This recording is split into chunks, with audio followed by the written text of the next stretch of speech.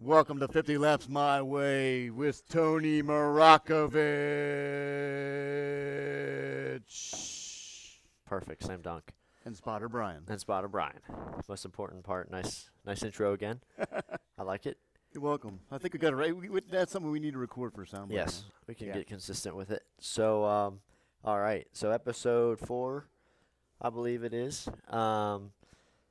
Couple things have changed. The last episode here on 50 Laps My Way, we talked about, I think, the Pocono race, the Dirt Legend flip. Mm-hmm. I think we even did some more short track local racing talk. We had team members of TMR on, CJ and Jesse. Mm-hmm. It's great. Your son and daughter-in-law. Mm-hmm. It's awesome having them on. Hopefully we can have them on again. So since then, we got to do a truck at Las Vegas with Joe Nemechek.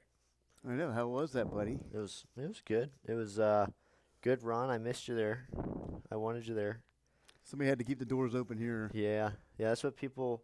If you're ever a guest here, you'll be lucky enough to see all the behind-the-scenes business that goes on in here. Not just building race cars and trying to get funding for race cars, but selling hardware, fun stuff. But we got the crib upstairs. So Nuts and bolts. Make it nuts go and around, bolts. buddy. Oh yeah, a lot of patience. But yeah, no, it was a good weekend. First time I've been to Vegas before, but first time I've been at the racetrack, and it's a very cool racetrack. I'll be honest, as a fan, I really don't like mile and a halves, but I have enjoyed racing them so far. Well, I mean, I enjoyed my first experiences with them. I'll say that, but I'll be honest. Later in the race, when you get the air taken off you, or you lose the air on the nose, and you can't pass, that's annoying. Now, how close is that track to Texas? I mean, they're basically there was the so-called quote-unquote cookie-cutter tracks. Exactly. But are they really cookie-cutter? What's the big differences? I bet if you looked at Texas like 6 years ago before they did the reconfiguration, I bet they were pretty darn identical. Okay. Turn 1 and 2 has always kind of flattened out on exit, so that might have been different even back then. But now that they've widened it and kind of decreased the banking, which I don't really understand at all. We all kind of know that once you decrease the banking at a racetrack, you're gonna lose that outside groove. Exactly. So you're kind of limited at that point. Yeah. So why make it wider? I hate to be critical, but we all know that nobody's ever gonna use that bit of racetrack. Like even when it gets older, it's not gonna turn into Atlanta. It's too far out. It's as wide as Michigan, but it's flat. Like I don't know. So, I know I'm a D-bag for being a critical guy here, but I don't know. I never saw it. But fun racetrack to drive still. I mean, technically even turn 3 and 4, which is kind of like the old version. They didn't really do anything over there. You can't be up top. Okay. So it's something about that place. That's why I love Vegas, though. I mean, I didn't think it could get more fun than Texas. Like, Texas was fun just because of how fast it felt. Obviously something we all love. Sure, you're going fast everywhere, but to have almost the same speeds that you do at Daytona and Talladega, but then to have a mile less to do it is a blast. And definitely feel like you're on the edge there. And then, going to Vegas was a little nervous. I mean, we've been struggling in early speed in the weekend with practice and qualifying just because of me not ever, being to the most of the racetracks and still being my 4th time out in the truck, 3rd officially. It's hard to be quick off the bat. So John Hunter was running with us, and I got to talk to Brett Moffitt a lot, so those guys really helped me. Joe, of course, really helped me out, and we were able to, I think, end up 15th or 16th in practice. Way better than I'd ever been in practice, so it was cool. Was hoping we could do better in qualifying, but like I was expecting around the same spot, 15th or 16th. We qualified 22nd at Pocono, so I'd have been happy with that. And we ended up qualifying 12th, so that was pretty awesome. It was nice. I mean, that was an eventful qualifying stage for NASCAR to have 2 wrecks, and they ironically were right before my run. I know. It's, And you got some love, some TV love. oh yeah, I Yeah, I mean, think Michael Waltrip said um, because you came back in because you had to cool the truck down hmm because you were on the track when the first wreck happened, correct? exactly. Yeah, So they let you come back in, cool the truck down while they red flag cleaned up the mess. And I think he mentioned that you're happy to let somebody else go for a while yeah, while yeah, he cooled the truck down. exactly. It's like, I mean, qualifying is always, even when you can have. I think we had 40. Ironically, actually, fun fact. I don't know if I told you this. Our fastest lap in practice was lap 43. Okay, That was pretty weird. But that is cool. yeah.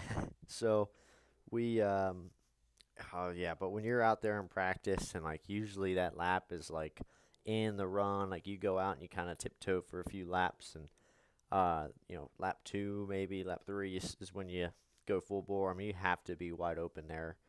And it's pretty easy to get comfortable wide open there. I mean, there is a lot of grip when you're by yourself. Mm-hmm. But we ended practice, I think, at 10 o'clock, and qualifying wasn't until, I think by the time I rolled out, would have been like 3.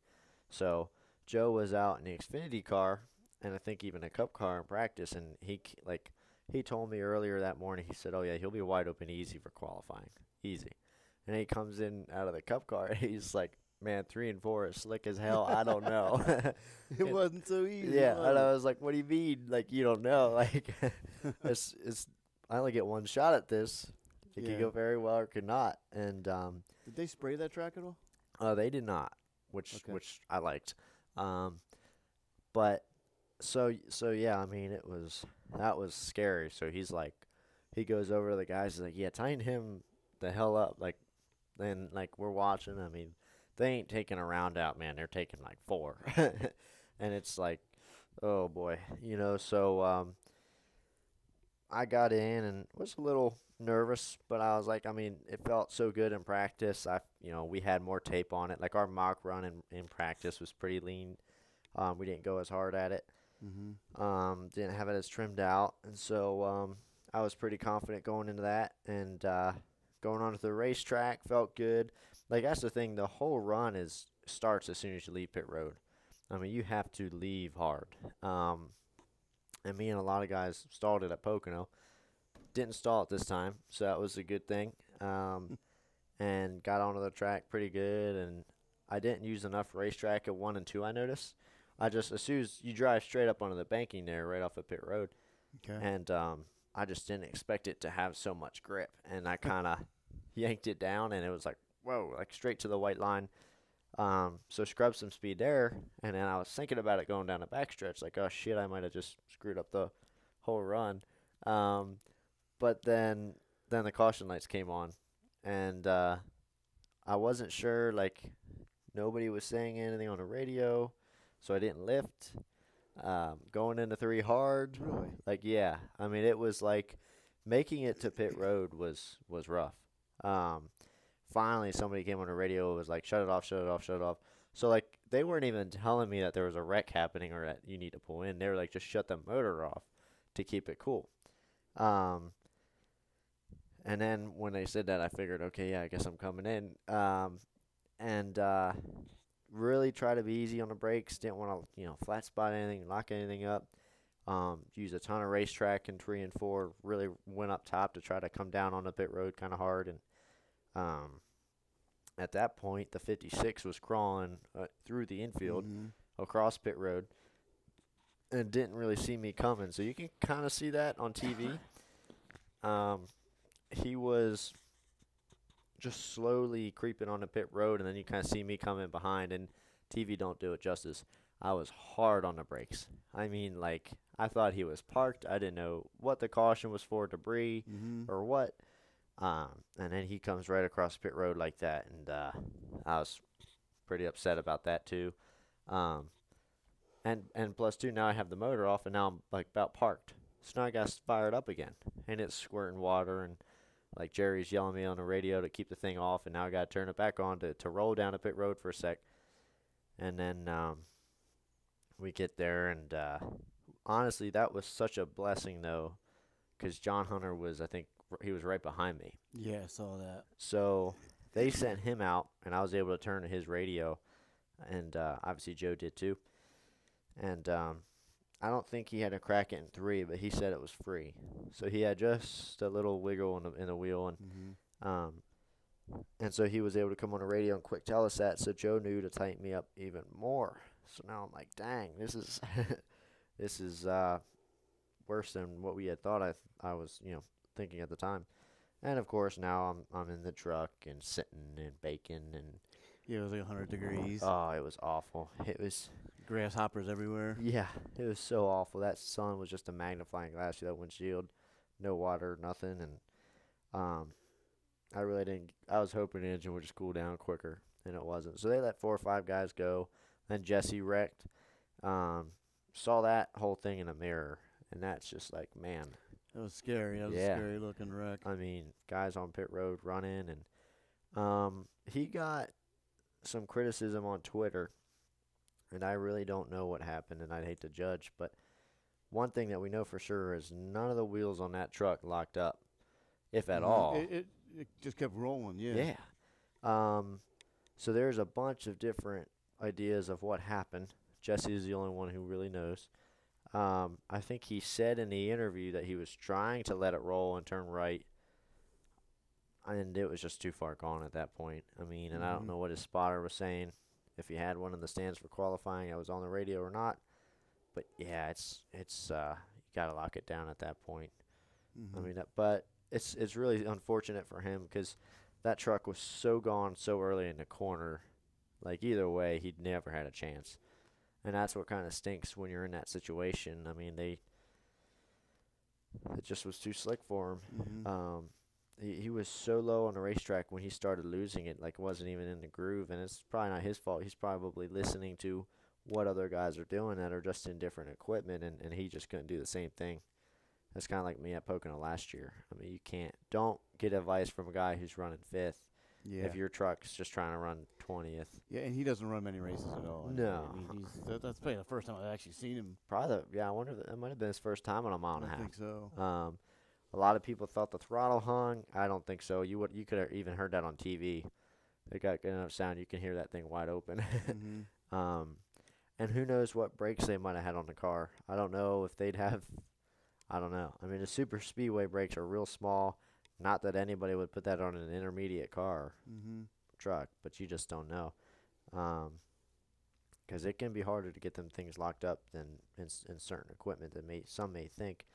But yeah, that's remind us safer barriers. That's what concrete looks like. Yeah, that was no safer barrier when you hit the inside wall there, the pit wall. Yeah. I'm sure there will be a rule change as far as setting the trucks out on pit road like they did. I'm always surprised. Every time we go to a track, how low the pit wall. Yeah. Pit wall is actually very low. Oh yeah. It's lower than you think it is. You think it'd be bigger, but then again, your gas man wouldn't be able to get over it probably, Yeah. But yeah, so there's not a lot there when they hit. No, And I was about ready to crank the motor. Like I saw him getting out of the way. Yeah, and I couldn't tell how fast he was coming. Like I saw him on the banking behind the whole line of trucks. And I remember I'm on the outside. Since I was already out, the whole field is lined up on the inside of pit road, so I'm the only one on the outside. So I don't have anything behind me, so I can see the whole thing, through that 20-inch mirror. And see him get sideways off the banking. I hear it. I see him go towards the inside wall. Then I kind of lose him because it's too far to the left. But I have no idea how fast he's coming. Is he gonna go back to the infield, or is he gonna keep spinning down pit road? Like take you out in the process. Yeah, I had the clutch in and the ignition on, like ready to hit the starter and roll, and save that truck. 'Cause that would have been so bad.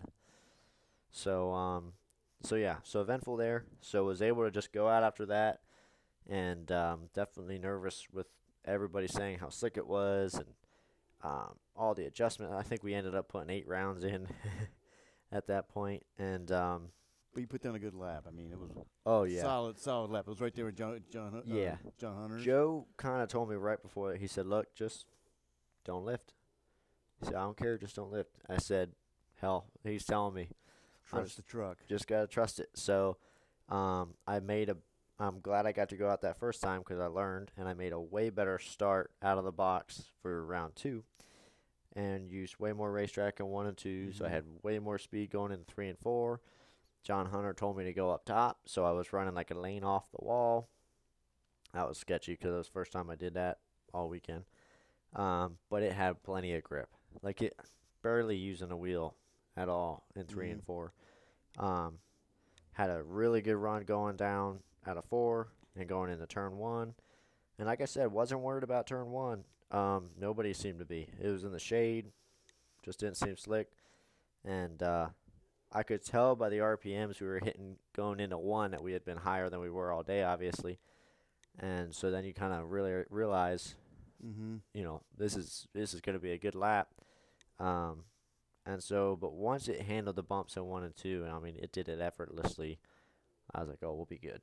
You know, we'll be good for 3 and 4. And didn't lift over there either. So literally from the time I got to second gear off of pit road till the checkered, didn't lift, just like Joe said, and ended up right behind John. I think he ran a .52. We ran a .57, so I was like real happy with that.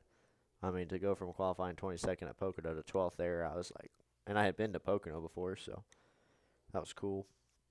Onto the race, yeah, it just I understand why the Cup guys don't like the package.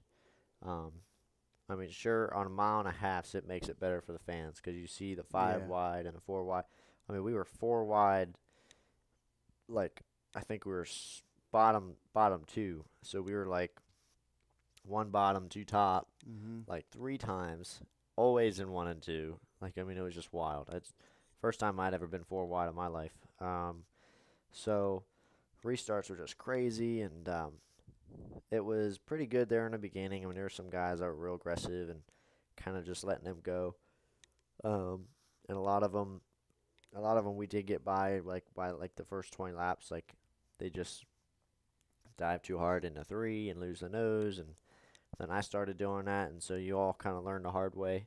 Yeah. Unless you're the top 8. Those guys seem to have done it before. But John Hunter didn't make it on the track. He had ignition problems. I know. How because I'm sure the plan was for you to follow him. Yes, exactly. And then, so obviously you couldn't do that because he had a fuel pump issue. Yep. Which we knew something about. Yeah, we've had that before. It's about time. I forget what we named our fuel pump. I forget. We had a name for him after he blew and screwed us at Martinsville. Maybe they did the same thing. Either way, we know that feeling. So it hasn't strayed too far away from us, I guess, still here later in the year. But, pretty uneventful. I mean, there were no wrecks the whole night. No. There was, I think, more engine failures than I've seen ever. Yeah. Like in a truck race or any modern race in the past couple of years. The engines are pretty indestructible, but they have there's a lot of issues. That I think it was at least 4. It might have been 5, and that was the first caution. I think like between 30 and 40 laps in, Grant Enfinger blew up, so that's the end of his year pretty much for the playoffs. Really stunk for him. Won there last year, and I remember that. That was also my first time being behind an engine failure like that. You get behind engine failures, but you never get behind the ones that grenade and just smoke trails everywhere. And there's fire. Yeah, Days of Thunder kicks in. Yeah. Help me, Tom Cruise. Help me over free. Yeah, I mean, and regroup there. Did pretty good on that restart. I mean, so we weren't losing them early on. We were doing pretty well there. Truck felt real good. Just I was probably playing defense too much. I know I threw a couple blocks that probably didn't please too many guys, but I just couldn't get runs. Like I guess I should say I couldn't use them. I'd get runs and the outside was just not there for us, so I go in right under somebody, try to get my left headlight out and clean air a little bit, and it would just go straight. And that is so frustrating. And so yeah, and then a little bit later, then Johnny Sauter and Matt Crafton blow up simultaneously. Yeah, all the Thor Motorsports trucks blew up. Yeah, the rear main seals or something. Yeah, that was crazy. I was like, when I passed them, I thought they had both hit the wall or something. Yeah. By the time I got there, I was like, I thought maybe Sauter had like kind of got right reared by Crafton. They came up into him, and they both got into the wall or something. Then I drove by and saw their right sides were clean. So I was like, man, what the heck is? And there was a ton of speedy dry down, wasn't there? Yeah. Then I learned. I was like, oh boy. So actually, Ilmor, ironically today, here we are 2 weeks later, put out a statement today explaining everything that happened, and not to be critical, but it doesn't seem like much of an explanation to me. They said it was the high intense circumstances of that race and the temperature. Now, I understand the temperature, but every race is high intensity. I mean, every race is high intensity. Yeah, I mean, maybe I'm ignorant here, but I don't understand how those motors aren't working, harder there than they are any other racetrack, especially places like Daytona and Talladega when you're constantly. You're at high RPM, sustained high RPM, yeah. Yeah, I mean, I just, so I don't know. Maybe they do so much electronically with the tuning of those engines. I mean, they come in and can hook up a computer every single time they come in from practice, and they do like have settings from track to track. So it's nice how they can control things, but at the same time, it said that they also requested all 32 engines from that race. Really? Yeah. So I kind of have a doubt that everybody. I think they had an issue that they didn't want to say. Yeah. It's interesting. And it's not like everybody took engines just to that race. So a lot of guys think it's just the electronic dialing that they do for that weekend. They need to change that. Whether it's leaning it out, not, detuning the engine just a little bit. But I know Joe ran at Ilmor at other racetracks. So it's weird. But so that was definitely a highlight of the night. And so later in the race, I got my butt kicked on a couple of restarts, I gotta say. Just spin the tires, or? Well, not really. Like, I had enough grip to not spin the tires, but I would like back off like a foot, like barely, because NASCAR is watching everybody, so you can't like back way up and get a run. And the guy behind you is just gonna tear your rear end off anyhow if you try it. But like, and again, this is just experience, I guess, stock car wise. I mean, dirt's a little bit different on restarts because you're all kind of already like slowly spinning your tires. So a good restart on the dirt is the guy who doesn't spin their tires as much. It's not, it's not like NASCAR where some tracks it's you spin your tires, some tracks the pavement's new enough where you don't. Old tires versus new tires on restarts. But I would just try to anticipate the leader in the box, and then they'd start going, and then they'd check up. And then, I mean, I just about would pile drive the guy in front of me. And then I'd be killed, and, as always, that's when they go. As soon as you get on the brakes, that's when they go. So, common stuff, no excuses. I mean, that's just my inexperience on that end. And but, man, I couldn't learn from it. I would do it once, and I'd do it at least one more time after that. It's so frustrating, and then I get, like, even if, like, you have to be on point at this level on your restarts. I mean, if you lose 6 feet to that guy in front of you, you can bet there's somebody making it 3 wide on the inside of you right now. I mean, second that it happens, the second you realize you have a bad restart, there's somebody inside. And so that's frustrating because we'd get caught 3 wide or something, and we might not even lose that spot. I mean, we might get it back with the momentum on the high side, but all three of you kind of paid a price then because the leaders are just going. You're 3 wide, you're lifting now, and they're not. And so just getting caught back in traffic. And then finally, we lost some spots there, so now we're running like 15th. I'm getting frustrated because we really should be closer to 10th or so. And end of stage 2 comes along, so now everybody comes down pit road and getting their last set of tires and fueling up for the finish. And so our guys weren't entirely sure if everybody could make it on fuel. Okay. So we did a bit of a gamble, very similar to what we did at Richmond the year before.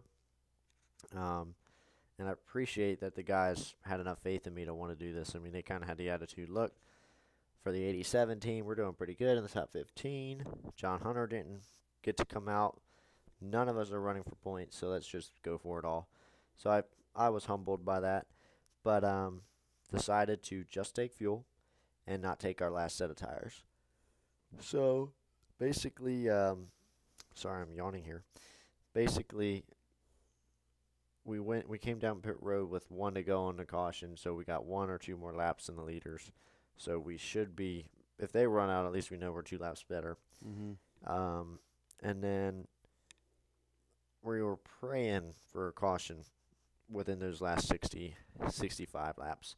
Like with 30, 35 to go would have been perfect. Because our truck didn't seem to come in until like lap 9 or so. So, of course, like Richmond, caution didn't happen.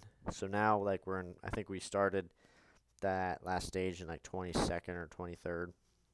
And we had gotten up to 16th. And I'm kind of getting frustrated. I had actually forgot the strategy that we were hoping for a caution. Like, I just was thinking, go, go, go, go, go. Mm-hmm. The last lap could happen anytime. Just go.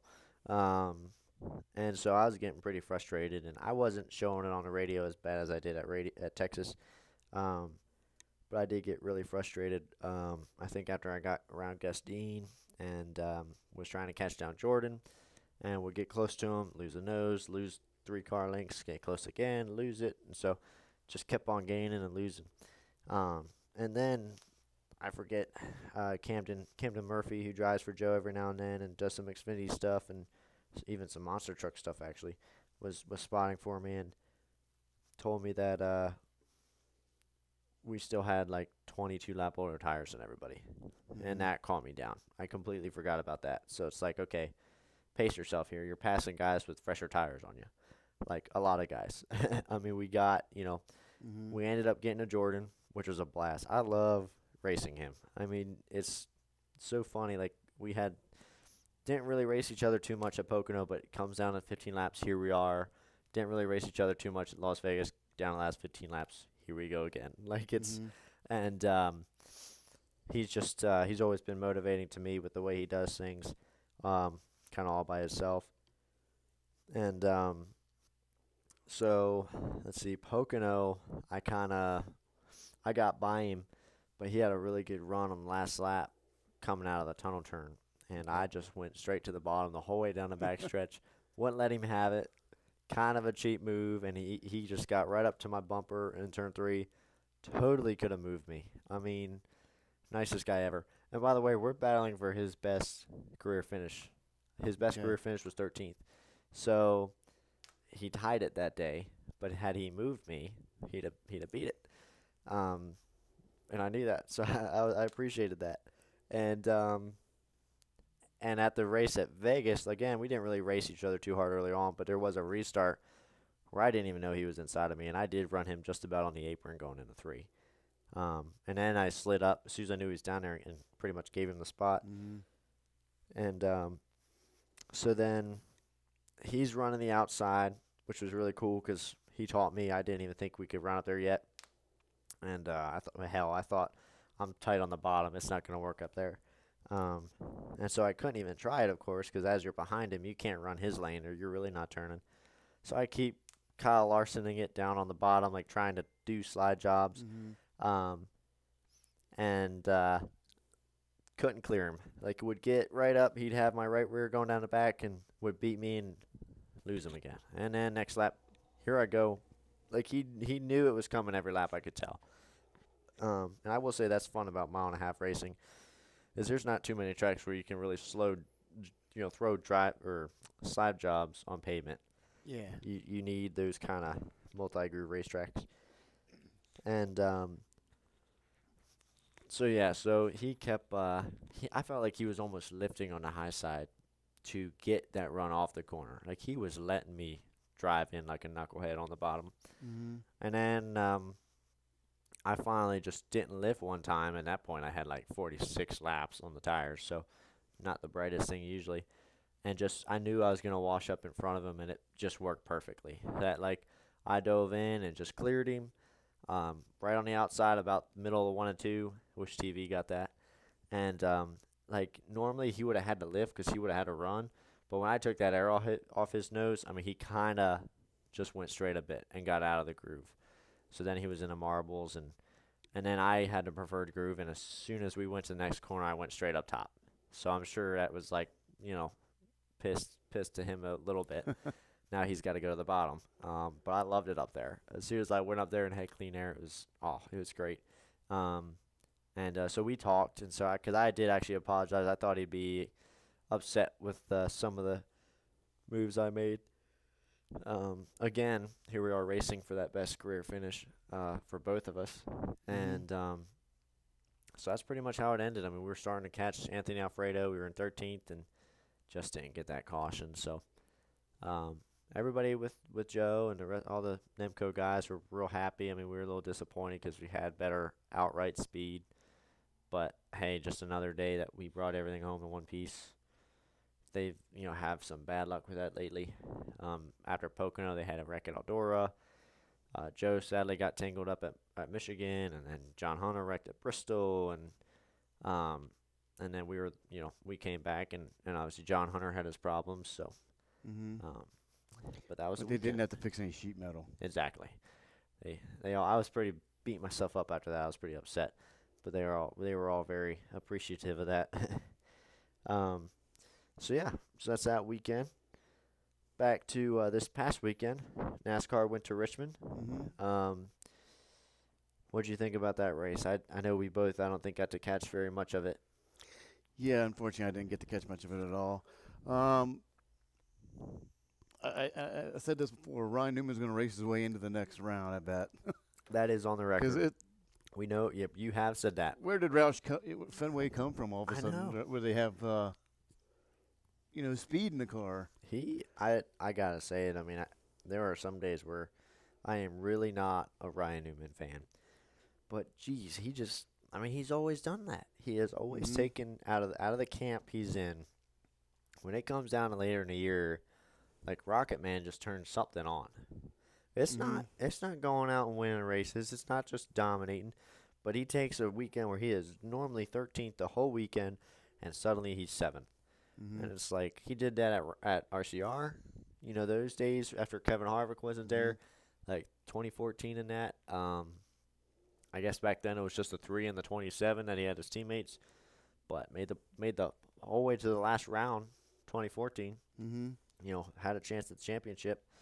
I mean, without a win, like goes the whole way through the playoffs without a win. I mean, Won't that bring down the house if he ends up winning a championship without a win? I mean, yeah.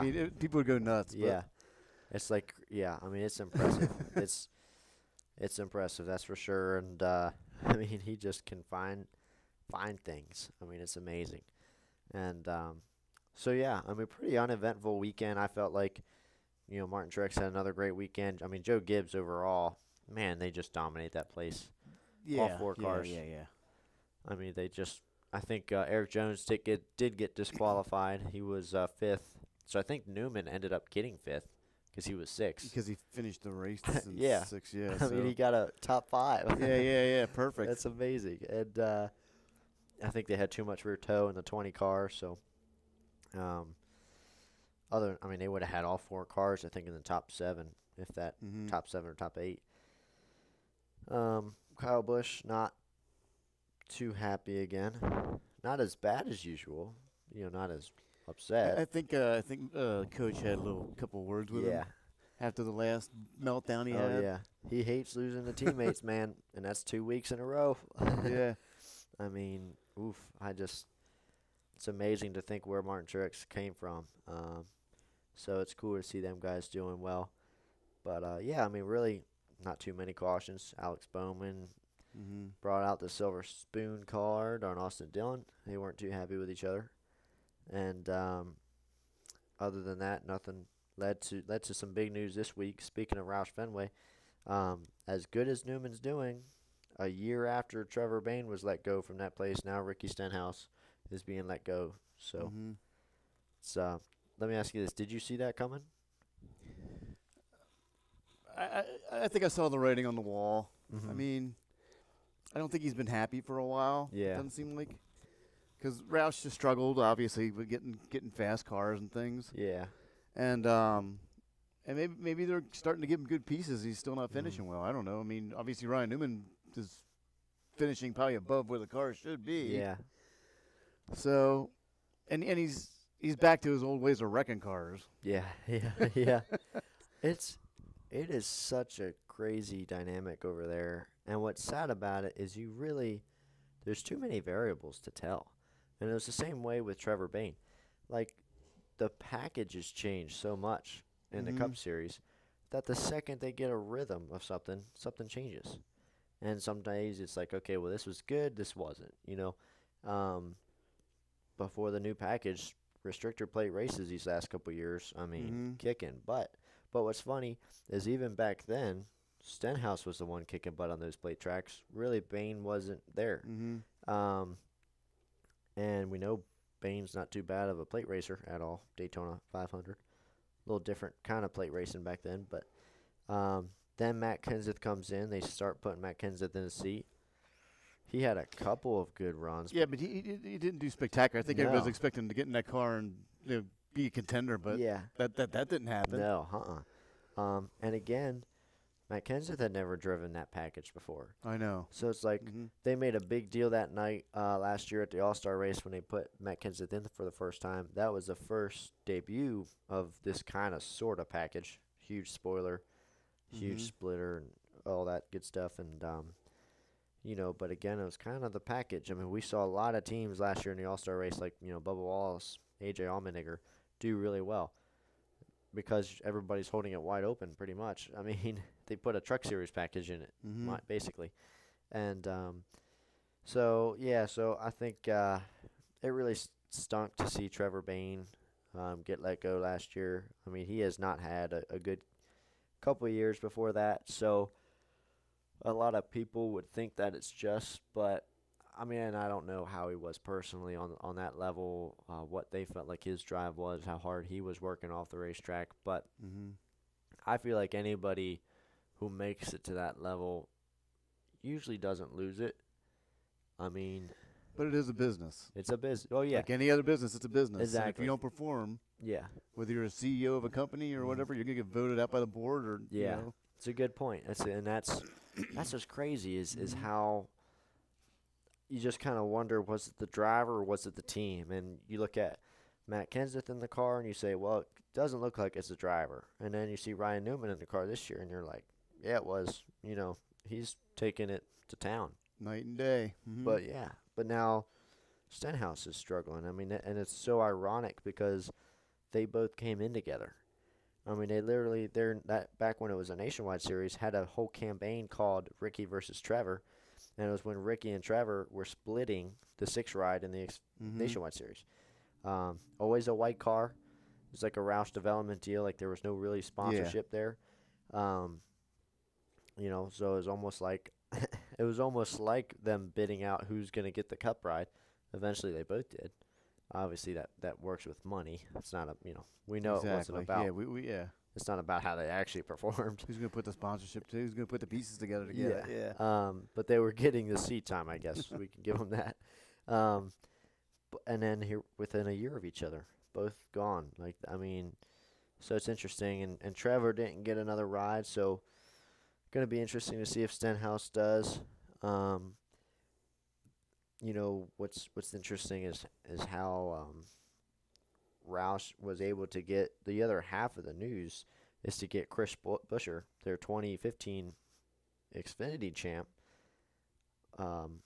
back over from JTG over to Roush. So Chris Buescher will be taking over the 17. that almost looks like it was a performance-based decision.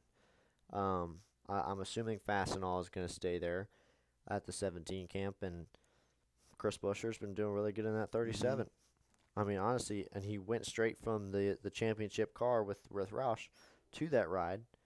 I think he might have done some things with front row, but I mean, it has always been competitive and kind of some non-competitive stuff, and so it's good to see him getting that ride. But yeah, it's definitely interesting to wonder what guys like Stenhouse and I guess Buescher is going to answer that for us. Yeah, we'll see. I mean, we'll probably know within the next week or so. Yeah, I mean, whether some chips are going to fall, and there's going to be some more chips falling too. I bet. Oh yeah, if Buescher sets the world on fire over there, I guess that we can say that maybe it was the guy behind the wheel. But I can't imagine it. I just so young like that. It's not like you lose something, skill wise to come from dirt, and there's no doubt that Stenhouse and Bain had talent. So it could be a business level, it could be a sponsorship thing, could be personal level. I mean, at the end of the day, some teams like to see guys that are just more driven. Doesn't mean they can drive better than anybody else, but you got guys like Chris Buescher and Ryan Preece who will grind it out and constantly working out. It might not have any effect on how they perform that weekend. Probably won't. But they're doing it just for that day that they might need it. Because let's face it, like as a driver, if your stuff is slower than the next guy in this day and age, you might be able to get by him, but you're not going to pass 3 guys, 4 guys that are legitimately in faster equipment than you without strategy. Like you're not just going to outdrive them, especially with this package. So many people, like it's so hard to, in the Cup Series, maybe in other series, but in the Cup Series, to take something that was an 18th place car and put it in 12th by sheer driving. No strategy, no wrecks. That's rare. So how can you get mad at some guys unless somebody gets in their seat and actually does it? Exactly. If it happens, then yeah. Yeah, like you said, it's a high level. And again, business. Yeah. I mean, we're talking tenths of a second here. Got to win stuff. Exactly. Got to keep sponsors on the cars. Yeah. So I'm excited to see how it goes, and there's rumors they didn't re-sign Ryan Preece yet in the 47, which is the same team there, JTG, but I have a feeling they will. I mean, that guy is just driven as well, and I'm sure they're just ironing out the sponsorship stuff, and I don't know if they have the deal set up for the 37 and he's out, I feel like they'll have it for the 47, worst case. I would doubt that they'd actually find a driver for the 37 and not take that sponsorship over to the 47 if they don't have anything. Yeah, exactly. And can Preece like that. I mean, I think everybody likes Ryan Preece, except for maybe Elliott Sadler. But you remember that championship race? Sadler? In Xfinity, yeah. Yeah. He still hasn't gotten over that. He brought that up the other week on Twitter when they were racing for the championship with Byron, and Preece was with Gibbs at the time and kind of gotten away. But, so that's all the news there, I think, this week. In silly season. Yeah, I don't think there's much else. Like I said, silly season's just ramping up. So. Oh, yeah. I mean, so now we got Daniel Hemrick sitting. We got Ricky Stenhouse sitting. Do they pick up those guys, or do they look to lower levels? Got guys like Ross Chastain and Brett Moffitt. Brett Moffitt's doing great in the truck series. He's driven Cup races, plenty of them, a lot more than people remember when he raced with Michael Waltrip. Pretty sure he's got at least 2 dozen starts. Yeah, I don't even remember that. Yeah. I mean, he's done it all already, and but yeah, so that's this week news. Other than that, here we go. We're going to the Roval this week. The Roval. Oh, I remember this race. I remember this is like a special holiday to me, to be honest. I remember where I was, who I was with, what we were doing last year. It's with you guys down the road here. And I was screaming in my chair at the end of that thing when pulling for Jimmy Johnson. I was like, this is it. He's going to break the dry spell. Just gets loose and then just wheel hops. Yeah. Truex. Oh, man. It's just, what I enjoy about races like that mostly is because when you throw a curveball at the entire field and say nobody's got a notebook, not crew chiefs, not drivers, you got to drive this place. Because it's going to be rare if your crew chief can figure out your car better than the next guy in 500 miles in one weekend. Maybe this weekend there might be some consistent favorites, maybe not. It might take till next year or the year after that. But when you finally take the teams to a place they've never been before and they're all guessing for a while, it's usually going to bring out either the best guest or the best driver who's just freaking wheeling it. And I think that's shut up a lot of Jimmy Johnson haters for a little bit, even though it didn't end well. Because here we are, all they do is talk him down. Here we are at a race that's going to kind of even out the drivers. And right away, he steps to the front. I mean, if he would have won that would have been perfect. And let's face it, those last 10 laps, he was the fastest guy on a racetrack. I mean, running down Truex, whooped butt in the chicane on that last lap. I'm sure Truex was just trying to be conservative, but Truex is a good road racer. I mean, extremely good. And not that that's his background or anything, but he's always been at the front of those road races. And here comes Jimmy Johnson, and dive bombs it in there, wheel hops, spins out. At that point, you don't know where you are. Backs right into Truex. Yeah. He was on his way to win that race. Oh, yeah. Yeah. So, at the end of the day, Ryan Blaney wins the race, third-place guy. I mean, I can't imagine. It was just everybody was going crazy. That was a great idea, great turnout for NASCAR. I mean, really good decision. But at the end of the day, it knocked Jimmy Johnson out of the playoffs, and it hurt Martin Truex. Yeah. I mean, I like the Roval, don't get me wrong. I like watching the Roval. I think it's a fun race to watch, you know what I mean? Yeah. And like you said, because there's no notebooks, anybody could win it, Exactly. I think where we disagree is I don't think it should be in the chase. Yeah. That's the next question. Exactly. And I think you put a Facebook poll out there. I did. So we'll go and check that. So everybody who's listening, make your decision now. Do you think the Roval should be in the chase or the playoffs? Whatever they want to call it. I'm calling it chase. And you're a yay person, so bring on your yay. Yes, I am the yay. So, kind of. I'm at a point where I would rather be throwing curves into the NASCAR season, into the year, like this, rather than point systems and different size spoilers. That's the reason why I'm a yay. I would rather, okay, here's an idea. Let's have a different track nobody's been to. No crew chiefs have any notebooks on it. No, I mean, you have one weekend to get this place right, and guess what? Everybody else is working their damnness too. So like everybody's scrambling. It's gonna create a good race. I mean, and just like last year, it created a good practice. I mean, I remember we were watching practice last year and 6 guys wrecked. Yeah. I mean, the whole weekend is awesome. And yeah, it might run its course in 8 years, 10 years, but it's better than changing a spoiler every other year. I mean, or hell, every other week. So that's the reason why I have it a yay. Is it a good thing to have the Roval in our format, in our points format? Maybe not. Let alone, I will say, for it to be a cutoff race, that's one thing if it's a playoff race, but to be a cutoff race, whew, I mean, you got a guy who could be easily safe in 7th place in the playoffs. Exactly. And then he's done. So that's a little aggravating, and that happened last year to a few guys. But another reason why I say yay is because I think that's just as, no worse than Talladega being in the chase. In reality, they say there's, Talladega, Martinsville, or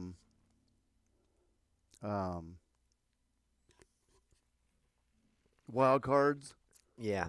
You know, in reality, every race is a wild card. True. You don't know who, any given Sunday, right? Yeah. You don't know who's going to win. You don't know who's going to blow a tire in the last lap, whatever. But the reason I'm nay, and I think you actually said it, because it's a cutoff race. Yeah. And I think it pushes wild card to the nth. Yeah. You know, it's just too much of a wild card. There's too many other tracks we could be going to and running that would be just as exciting, I think. Yeah. If you want a road course, run a real road course. Yeah. Oh, yeah. You know, I'd be good with that. That's the thing. I do feel like it was unfair to the places like Sonoma and Watkins Glen, who have been on the circuit for so many years. And, 4 years ago, when the big poll was, should we have a road course in the playoffs, a lot of guys say yes, and here we are. Well, our road courses didn't even get it. Yeah, and essentially it gives Charlotte, almost 5 races? Four at least. I mean, you got the 600. Oh, you're right. It's three technically. But you got the All-Star race there, and then the Roval. And then you have the there's another race there too on the regular track, isn't there? Or did he take that one away for the Roval? I think they took that away. Okay. Yeah. So it gives them 3 races. Which, you're right. That's a lot, and I would. I'm glad they run it at the Roval instead of the 1.5 miles, because 3 races at 1.5 miles is enough. But you're right. Maybe if it was flipped to where the Roval was in the spring and the 1.5 miles, the oval was in the playoffs chase, you're right. That would be a good idea. That's the thing. I mean, and again, living in the past here, if we didn't have a version of knockout playoffs, this would be pretty darn good. But yeah, there's too many things now that can take a guy who's had a great 30 races this year out into the dumps. And so once if I get mad at the Roval for that, I get mad at the format, the chase format, and the package. I get mad at all 3 things, because I feel like, okay, well, the package, whether you like it or not, it's throwing everybody off. You can't have the only guy who ever was good at dealing with different packages and different points formats was Jimmy Johnson. So he's not doing well, period. So I just don't, I'll give it to Gibbs. I mean, yeah, those guys are consistent every year, but it's just, it's very little consistency. Everything's kind of an experiment, so that's tiring. And that's not even bringing up, again, Talladega being later. I'm not a huge restrictor plate fan. That's back when we had no chase and the same package all year just about. Then Talladega's okay, because then we got 4 restrictor plate races. Those are wild cards. Those could, screw up the season a little bit. That's okay.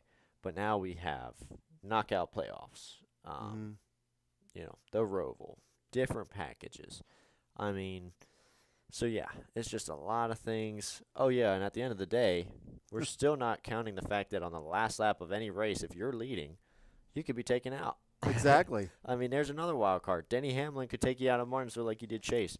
Joey Logano could take out Matt Kenseth like he did at Kansas. I mean, there's a 1.5 mile race that screwed up the entire season. It's Kansas, So yeah, so is the Roval needed? I am iffy there. I'll vote yay, because I'm all up. If we're just gonna have fun and screw things up all year, then whatever. Let's do it the whole way. Yeah, I guess so. But yeah, I think that the Roval is not needed as much as just like some other things probably aren't.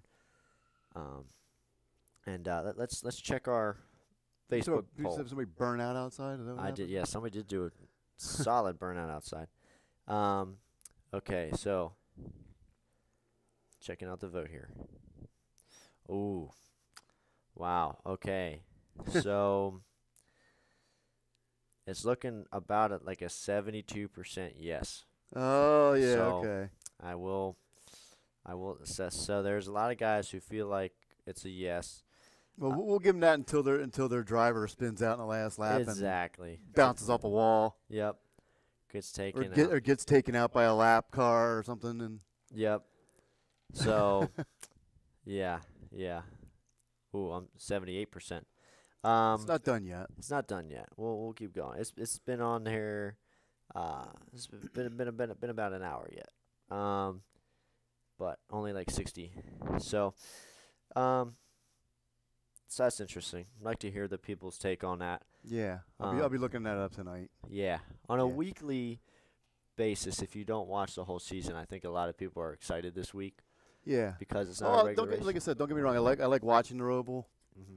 but I just don't think the place for it is a knockout race, and it's such high stakes. Yeah, if I was a team or a sponsor with that much into it, I'd be pretty upset. Yeah, just like I would be at a restrictor plate race. So, no, but it'll be fun. I mean, it'll be fun to watch either way, guaranteed. It always is. Mm-hmm. Oh yeah, so I hope that we can see more changes like that. Now everybody's jumping on the bandwagon.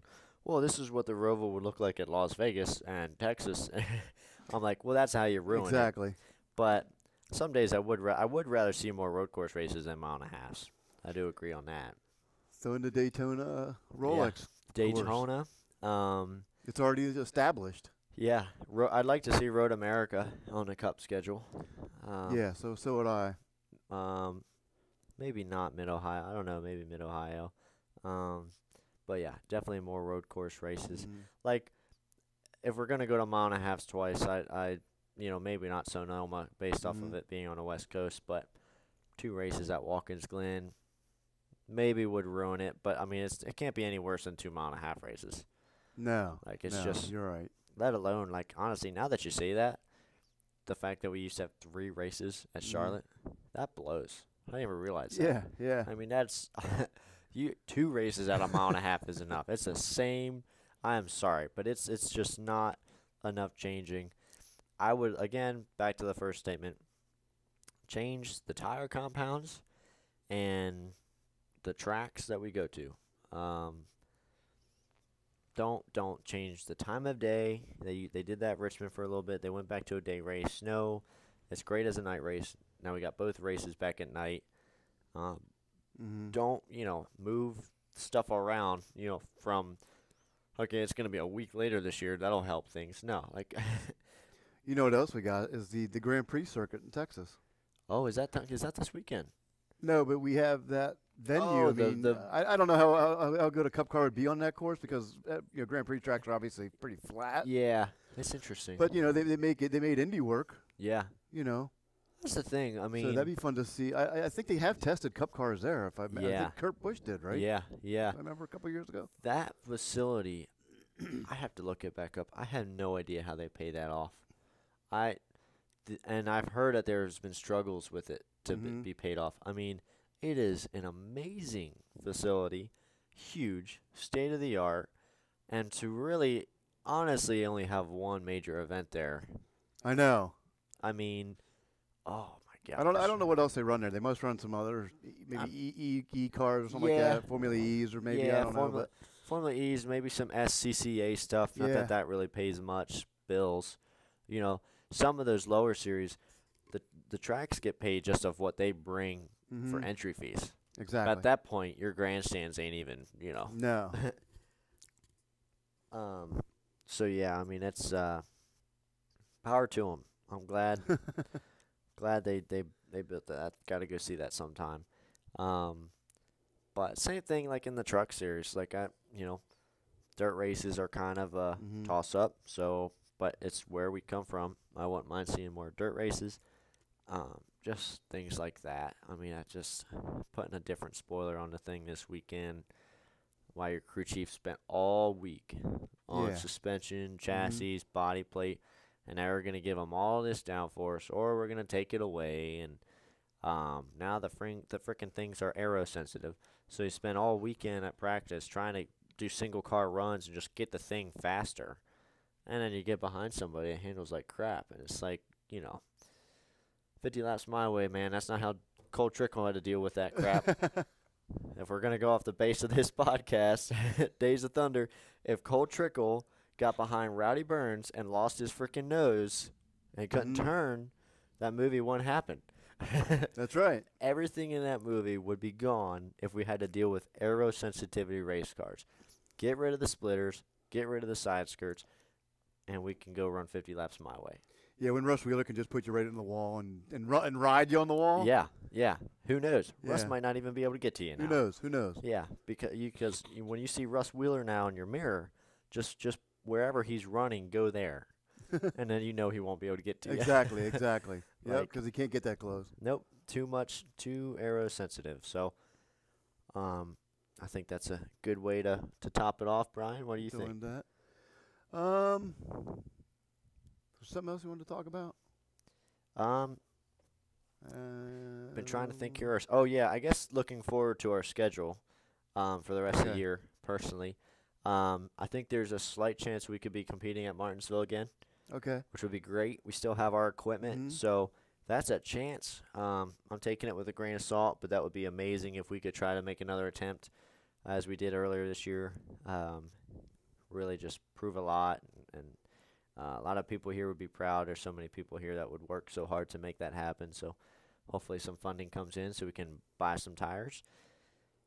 And, of course, buy the updates that NASCAR is probably going to make us do with our truck been sitting for 6 months. Exactly. That's honestly, for everybody's listening, that's the biggest thing. If the rule book was the same from at the beginning of the year, we'd be probably going to Martinsville. I mean, we'd definitely be going to Martinsville. Hell, we'd probably even go to Talladega. But there's so much that changes within these things. It's honestly not even the tire and fuel bill anymore at all. Day to day, week to week. It's just- it's constant changes. Yeah. I mean, Exactly. I watch you on your phone getting updates. It's constantly getting updates. Oh, yeah. If you're not, Never ends. yeah, it doesn't matter if you're running 4 times a year or 30. You have to have somebody in the shop every single day, Mhm. which I tried. For the fans, again, listening, I don't get paid for doing that, so I do have to eat somehow. So I tried making it an evening job and, Yeah. and still couldn't keep up. And mainly that's the logistical part of being in PA that hurt us there. Is we almost have the manpower. It's tough. It's tough with volunteers. For all of us with everything going on to have time to go down there and update things every night. And of course, no offense, I understand why some people wouldn't necessarily want to help unless they knew we were going racing. I mean, if you're down Mhm. there every day, you're really not knowing when you're going to go race again, but you're constantly updating stuff because again, you Mhm. have to. If you're not down there every day, here we are 3 weeks away from Martinsville. We're going to find out here in a few days if we're going to be able to, and we're going to Yeah. have to be down there 2 guys at least every night from now until Martinsville to maybe make it. I mean, a solid 3 weeks. Yes, in racing that includes weekends. I'm thinking you might get some help with that though, from Yeah. Nemco. Yeah, that would be huge. But that's just what it takes. I mean, I wish it was, Alan Kwiecki being my hero a bit. I wish it was just build your vehicle, and once you're building it for that year, man, you got the people behind you, you got the pit crew, and got enough to handle the tire bill and the motel room. Go on the road and go racing. But Exactly. it's just again, it's not it's not like that anymore. Maybe back then, heck, if you're going into the next season, yeah, you might have to update again. But Mhm. honestly, if you sit out for 6 months in this day and age, you have a solid month of work to get back prepared and to make the race. And Mhm. again, the whole reason you're sitting for 6 months anyhow is because you can't afford to pay both the tire bills and the people. That's right. So it's a constant like ball that just keeps dropping. Like you can't keep anything going because the second that you make a race, you're kind of broke again because you spent that whole month just buying and preparing updates, Mhm. and then you have to go buy your tires, your entry, and your fuel. And brutally honest, the purse does not pay that at all. It's not even Not close. in trucks. No. Nope. Nuh-uh. So now you lost money again Mhm. unless you have a decent amount of sponsorship. So I thought I could do it cheaper myself. I was right on some things as far as building things myself was a Mhm. little bit cheaper, but I guess quote unquote keeping them built is right. Yeah. I mean, my thing could go run at any racetrack. That truck could go run at any racetrack right now and have competitive speed, but it won't go through tech. Mhm. So that's where we're at. Sadly, it is a built race truck, and it kills me every day. That's just sitting down there, not getting track time. And Mhm. but that's just a constant circle of life. So hopefully, who knows, with the resume that we have, if that'll ever change. But that's where I get my splitter and my spoiler issues. Exactly. Exactly. Those are easy updates, but that's just the start of everything. Mm-hmm. It's so much deeper than that to stay updated for NASCAR that you just can't do it old school. Like late models, there's like anything else on a local level, and those things are expensive too. But you can build them and afford. If you can't afford to run all year, easy fix. You sit out a little bit, you be patient, you get ready, and you go racing again as hard as ever the next time. But if it's a simple yes or no in NASCAR to where if you can't afford to run 30 races, you can't afford to run 2. That's right. So. I know what I wanted to ask you. Yes, sir. How's the legend car coming? Oh, yeah. It's coming along pretty good. The new chassis is being built. Adam Meyer is working really hard. Great guy. And I'm actually going to be going over there this weekend to check on some things and try to help out. I believe he's actually going to be straightening the flipped chassis. Oh, yeah. And I think he might try to climb in that. That's pretty cool. So I told him, let me climb in it. I said, I flipped it. I said, you get in a new car. And he said, no, man, I want you in a new car. So I think that's an ongoing discussion here because I'm going to try to talk to him more. I'm confident enough. We took a good look at that thing, and I still think that if I got the right springs and shocks on that thing, it'll run. So that's cool. I think after the NASCAR season's over here, we're actually going to be grouping up with another group of guys and actually building a third. That's cool. So we'll have some stuff to do next year. It's going to be fun. Also going back to my very first, my home track, Hunterstown Speedway for the kart race. Race there from the time I was 7 to the time I was 14.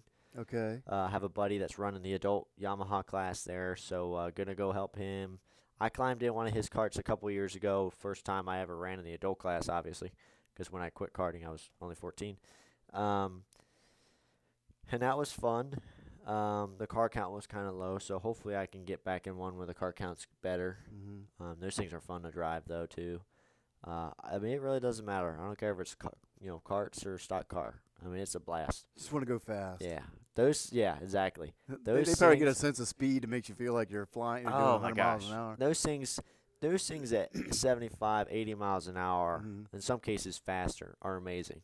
I mean, your butt is an inch and a half off the ground, and it's like that. So, it's so much fun. And what's funny about that is so different than any other form of racing there is, and yet so alike. I mean, you can't pass there either. I feel like I'm gonna complain about this. Everybody's so equal? Yeah, like it's other than like this is why I love legend cars. But yeah, the problem with karts sometimes with no suspension is a lot of guys can get these things set up. Like it's you have to be really, really, really, really innovative and up all night to figure out a way to get that cart just to be quicker than everybody else by a lot. Because at most of those places, I mean, now the adult classes is different. Again, I only have one race experience there, but when we were younger and we were restricted to like 70 miles an hour, you're still moving, but the tracks were big enough to where everybody was wide open. So there's nothing you can do as a driver. I mean, absolutely nothing. And I do encourage a lot of kids to use that for their first 6-7 years in racing. If you start at 6 or 7, like by the time you're 14 or 15, it's time to get into something else. You learn the basics of racing. Hopefully you learned a good work ethic. If your family makes you work on that thing, they should. You should be cleaning that cart, working on it, setting it up. But then you need to get in something that teaches you throttle control. I don't care if it's dirt, asphalt, just something with power to weight ratio and suspension. You need to learn throttle control and what it's like to throw weight around. We throw weight in go-karts, don't get me wrong, but it doesn't, there's really not a change in handling. It's like we always went by inches on the steering wheel. Like, okay, I'm turning a half inch, maybe more now. And that's a big adjustment right there. And so that's what's funny is we watched GoPro videos, and if your cart was perfect at Hunterstown, you were at like 11:45 on the wheel the whole way around. So you're barely turning. and you're wide open. Wow. And your hands are steady. So I got to be honest with you, as a driver, it's still hard as heck, but you are just not working as hard. Yeah. Like if your cart can do that and somebody else's can't, you're kicking their butt. I don't care who you are. So it does take talent, but to a point, there's so much more you can learn on other levels that I think a lot of young kids need to experience. But still a blast. I love to build them. I love to do both pavement and asphalt. That's something that I got off the pavement when I was younger, so I love to run too. I can build them myself and do different things because when we were younger, and of course it doesn't matter as much when you're in the smaller classes, but when you get in the adult class, I feel like, and maybe dirt's different, but for pavement, some guys might laugh at this, some guys might agree. Like arrow is a big deal. Like if you're at certain places where you're all wide open, well there you go. You're all wide open. Exactly. I mean, you're at full power. You'll if you're sitting lower and you got that body on the ground, it's gonna help. Like it's gotta help. And at the point where you don't have suspension, there's only so many things you can work with. I mean, tire pressure and weight. That's stagger. That's about it. So no, there's you can turn a science into any race car, man. It's great. I love it. Cool. Figuring out different race cars. So should be fun there. Go back to the roots and enjoy that place. Maybe post some pictures and so that's what we'll be up to for the next couple weeks. Awesome. But think it's time. Okay, and remember, don't make fun of my fire suit. Don't make. I like pastels. I made fun of Brian's fire suit in his dream, y'all. So I'm sorry. Apparently, not. I'm hoping you people, nobody's dreaming about me here, but I hope you're not, because apparently I'm a douchebag in dreams. Yeah, it's amazing. You're such a nice guy in person, but in a dream, you're just a dick. Yeah. I'll have to work on that. I don't know how. I'll work on it though. I forgot. You let me know. I mean, maybe if I hang red fire suits in your bedroom, then you won't want yellow fire suits, and maybe I'll be a nicer guy. In my dream, he made fun of my yellow fire suit. Yeah, and yellow shoes. So I had to go back to the Simpson trailer and get a red fire suit. I might do that in real life. I don't know. But I still had to get the yellow shoes, and you made fun of me again. So Yeah. Just try. I like pastels. Try to be nice. Did your waistband have a banana boat on it? No, I guess that'd be cool. Now maybe it will. Okay. Thanks for listening, everybody. Hope you guys enjoyed this episode. Hopefully we got some more fun stuff to talk about next episode. We didn't have a ton this time, but hopefully we'll have some good news for you guys. And thanks again for listening. Team Mac out. Spotter out.